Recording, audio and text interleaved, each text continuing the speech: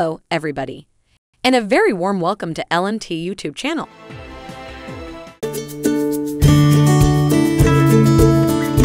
Prince William and Prince Harry stand vigil together beside their grandmother, Queen Elizabeth's coffin, on Saturday.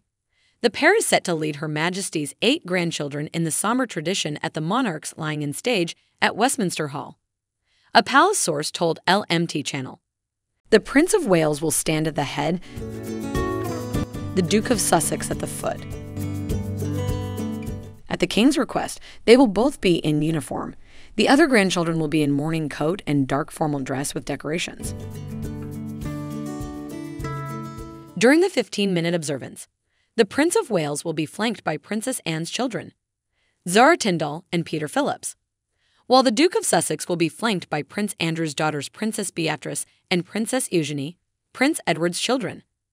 Lady Louise and Viscount Severn will be at the middle of the casket.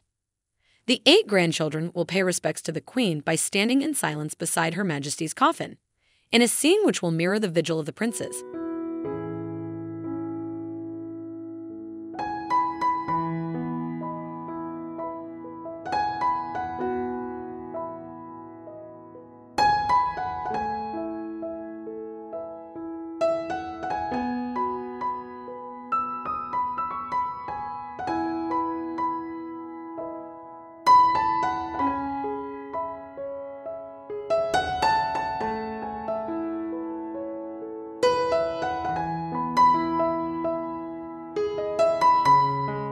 Insider said, the grandchildren at the King's invitation are very keen to pay their respects, just as their parents are doing the evening before.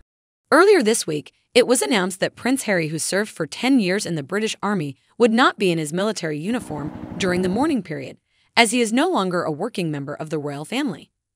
But the role has been temporarily changed by his father, King Charles III, who is now allowing the Duke to wear the traditional attire for the vigil and the Queen's funeral on Monday.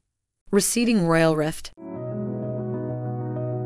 I want also to express my love for Harry and Meghan as they continue to build their lives overseas. We have some pictures of some of the people who paid their respects to the Queen.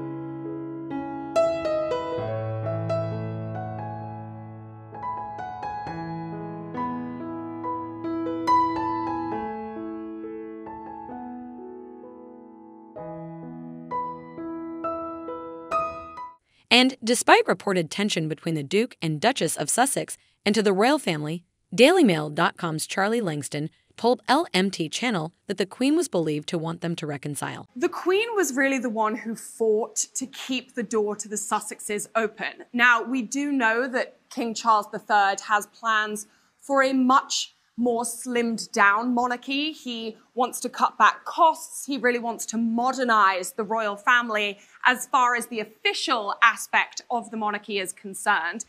And he has shown very little patience for members of the royal family who don't toe the line. He was the one who very much pushed to have his brother, Prince Andrew, sidelined after he was embroiled in the Jeffrey Epstein scandal. And I have no doubt that Charles will take the exact same route when it comes to Harry and Meghan.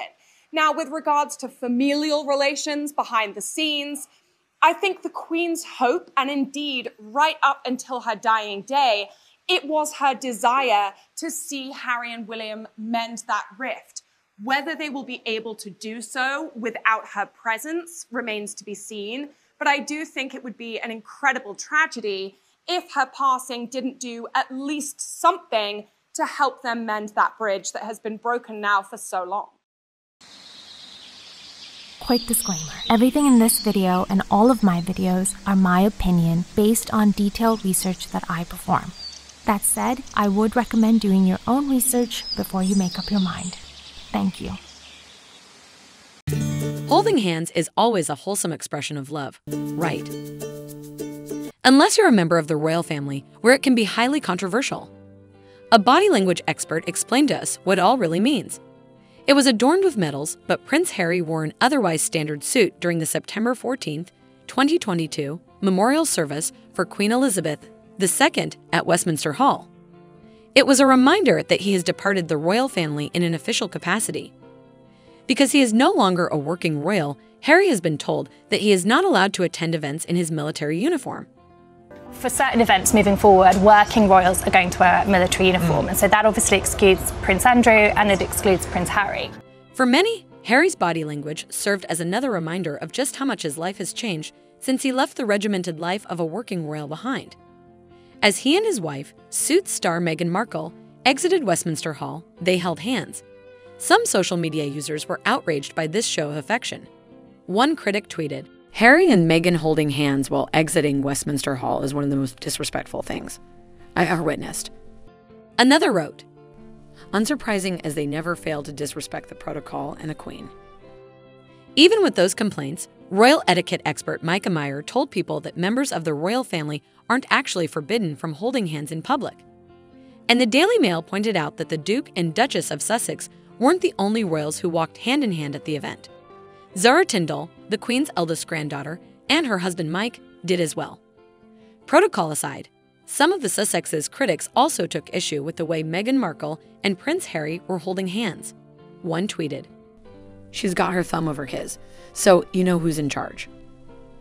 But Nicole Moore, a body language expert and host of Reality of Love on Bespoke TV, told LMT Channel that Meghan's body language is actually an indication that she's serving as a stabilizing force for her husband.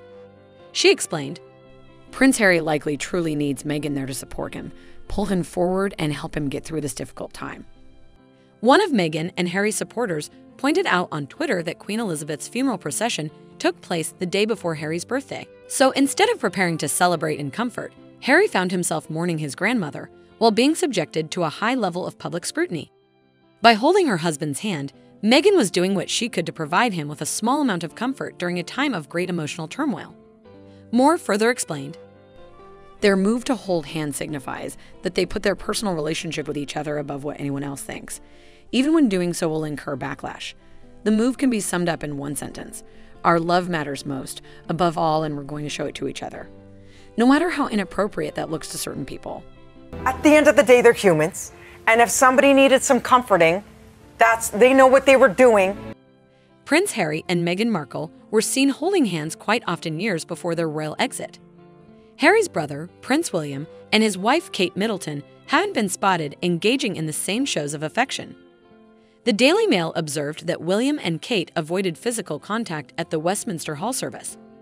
Their lack of public displays of affection could be explained as feeling an obligation to appear more professional, seeing as how Prince William is next in line to be king. Still, Harry was also once a high-ranking member of the royal family.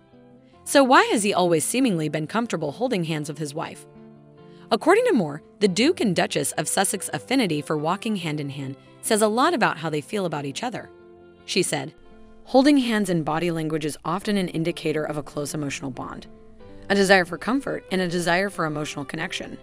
They hold hands as closely as possible with hands tightly interlocked, indicating a very strong emotional bond." The gesture also serves as a way for the couple to put up a united front, and they may need each other's support now more than ever as they continue to be subjected to vitriol from critics who get angry over seemingly every small movement. Stop.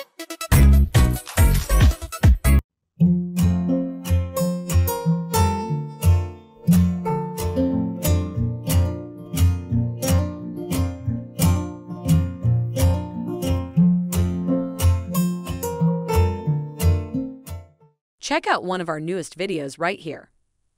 Plus, even more LMT videos about your favorite stuff are coming soon. Subscribe to our YouTube channel and hit the bell so you don't miss a single one.